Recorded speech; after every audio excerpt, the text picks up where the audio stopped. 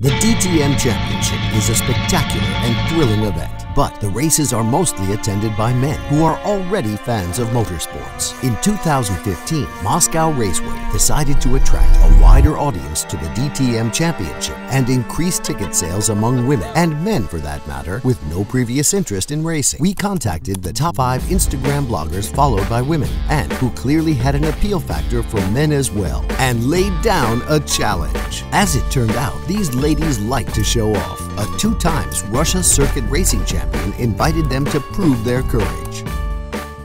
Попробуй не завизжать от страха, когда я, Михаил Ухов, прокачу тебя на настоящей гоночной машине по трассе Moscow Raceway.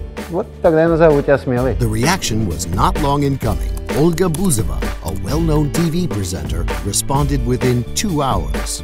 The bet was on, and nearly 3 million followers waited for the outcome, as did the media, Championat.com, Racetime.ru, and virtually all racing sports sites in Russia wrote about the dare. Also appeared on websites targeting women, such as 7 Days and LadyMail.ru, among others. And as it turned out, many women wished they were in Olga's place. On the day, Olga drove out onto the track and